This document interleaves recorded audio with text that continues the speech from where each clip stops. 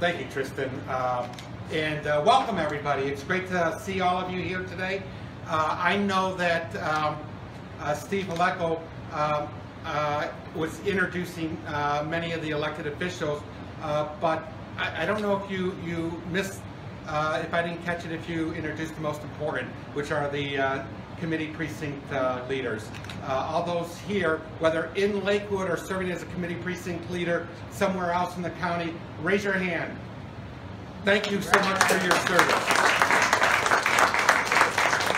It's a real pleasure being here today, with particularly with my colleague, State Senator Nikki Antonio. It's been a real pleasure serving this community in the state legislature now for 16 years. I also had the opportunity to serve on Lakewood City Council for 5 years.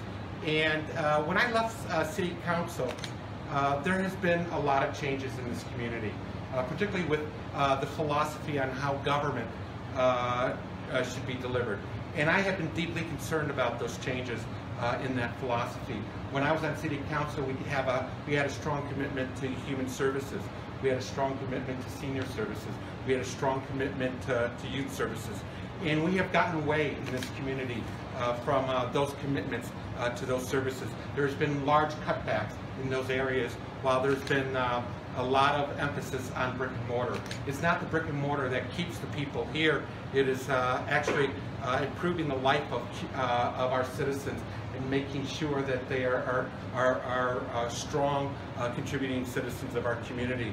And Laura is committed to bringing back and working on ways how we can restore some of those valuable assets. The senior citizens in our community has always been a strong component. There have been leaders here in the community that have not put the emphasis on the senior citizens, but instead we need not to provide the services there, but we need to see what we can do about bringing in younger folks, which is a positive thing, but they're totally turning their backs on those that have made this community strong for many years. We need to focus in this community on not just housing for the very wealthy and the very young. We need to ensure that we have housing, mixed housing options for all folks here in our community. That's what makes us strong. Make sure that we are diversified economically in housing, in our people. That's how we make a strong Lakewood. That's the way Lakewood always has been. Lakewood was the melting pot. Many communities, when they immigrated from Europe, one of the first stops was here in Lakewood, and they started to raise their families here. We need to ensure that Lakewood gets back to welcoming people in this community from all aspects. And Laura, I know, is committed to doing that. Laura, Steve had gone through, I was going to touch base and go through some of the strengths that Laura had, and Steve and Tristan and others have talked about those strengths already. But I also want to just real quick focus that, Laura is a graduate of Max S. Hayes High School. She attended Cleveland State University, and she sought a public administration's degree from one of the strongest programs in the United States in public administration from the University of Nebraska. And with that strength, she'll be bringing that forward here in Lakewood and bringing something to Lakewood City Council that is so important.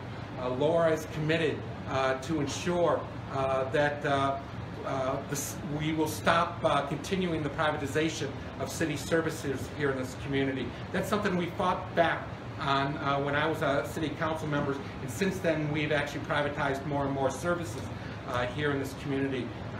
We know best that our services in this community is strongest when our residents, our employees are the ones delivering those services and bringing forward. In the last couple of years, we've lost nearly 2,000 good paying jobs in this community from loss of employers.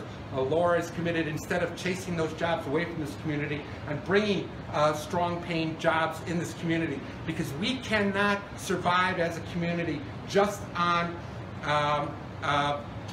housing and property taxes and being a bedroom community, we need to make sure that we build our strength in our downtown area and bring strong employers. We used to have New York Life here, and New York Life had concentrated its folks from Atlanta to here at Lakewood, but now they're gone. We need to try to attract employers like that, where there's strong paying jobs, executive jobs, and making sure our community is not just funded on the burden of homeowners, but is funded through a broad range of taxes, and Laura is committed to that.